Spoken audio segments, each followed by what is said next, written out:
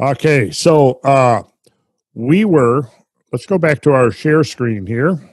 I wanted to zoom in on this area. We were talking about this flow convergence point on the St. Croix River. Now, let's back out so you can see here that where this is coming from. Let's go right on, pull on out here so you can see Lake Superior.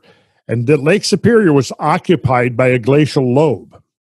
And there was a flow that came down through Lake Superior, and you can actually see the flow path right here. You can see there's a very low profile streamlined erosional residual. Let me take off the hydrocaching so you can see it clear right here. Right, and you can come down, you can see the boundaries of the flow form. And while the flow is here, you got a picture, it's a sheet flood. It's spread out, it's moving across the land, it's fairly shallow, it's moving fairly slow.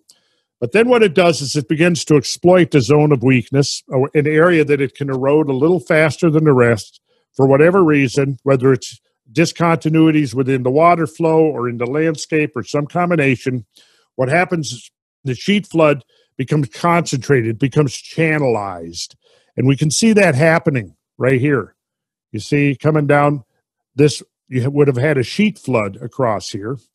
And then it begins to get focused into the channel. And then what it does is as it excavates and deepens the channel, more and more of the water that's flowing on the sub-upland is now captured into that ever-deepening, ever-widening channel. At some point in the process, the channel may have now captured the entire flow that was originally spread out and shallow is now moving in this concentrated channel. And that's what we see. That's the process that we can kind of see right here. And it comes down. So really increasing the velocity and, like you described before, the erosional potential. Yes, yes. Were you going to show some pictures of the Yes, potholes? I am. Okay. So looking back at this zone of flow constriction right here, we have the interstate park. And let's see here. Yes, here is on this interstate park. Now, this place I used to go as a kid, right? And certainly one of the things that stimulated my interest in matters of this, we'll jump down. Oh, yeah. I'll read. The potholes at the St. Croix Dalles have their origins in a tale of fire and ice. They are carved in a dark volcanic rock called basalt, which erupted as lava 1.1 billion years ago. The basalt is related to lava flows that line the north shore of Lake Superior. Let's jump down. During the last 2 million years, glaciers have advanced from the Ontario region through the Lake Superior Basin, repeatedly covering the Taylor's Falls area, which is also the St. Croix Falls area. About 12,000 years ago, near the end of the most recent glaciation, meltwater collected at the southwestern edge of a glacial lobe as the lobe receded into the Superior Basin. The water formed a growing glacial Lake Duluth. When glacial Lake Duluth drained, great floods flowed southward through the St. Croix River Valley, forming Glacial River St. Croix. The largest of these floods was perhaps 100 times the volume of modern ones, actually even more than that. At this time, Glacial Lake Duluth drained only via Glacial River St. Croix because ice still blocked the Superior Basin's eastern outlet to the lower Great Lakes. Rapid erosion of drainage spillways around the edge of Glacial Lake Duluth released tremendous amounts of water in a short time. These torrents of meltwater readily cut through the glacial sediments and the sandstone, deepening the St. Croix Valley. Fierce rapids developed where the rushing current encountered the hard, resistant basalt.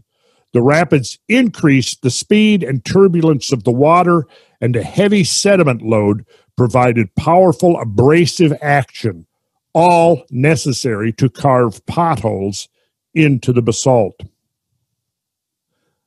So potholes commonly occur behind the base of a large boulder or other flow obstruction.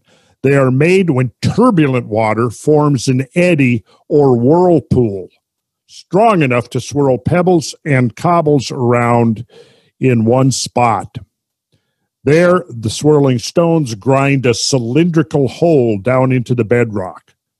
So, as it says here, final statement, and this is at the entrance to the interstate park where you can see this erosion. It says the exceptional depth and abundance of potholes here attest to the enormous power of Glacial River St. Croix.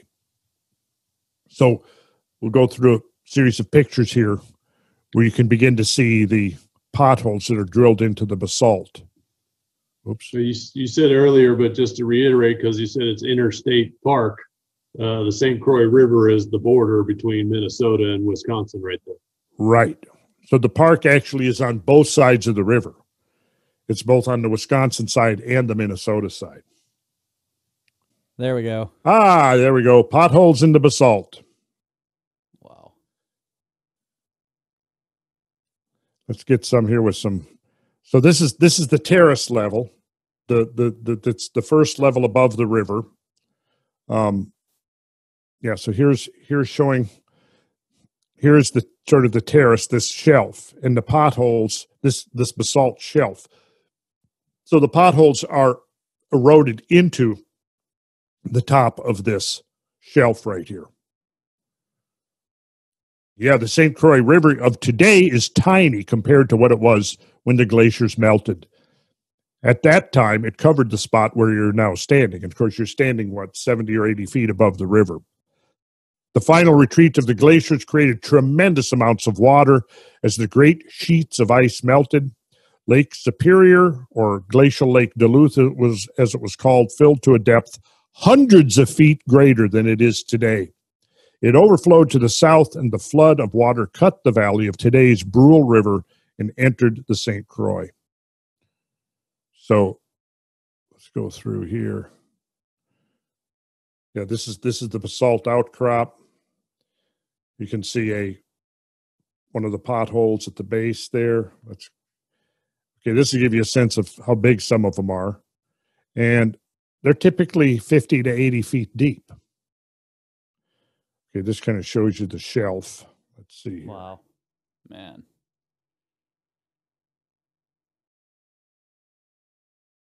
Now, notice the texture of the surface of this rock.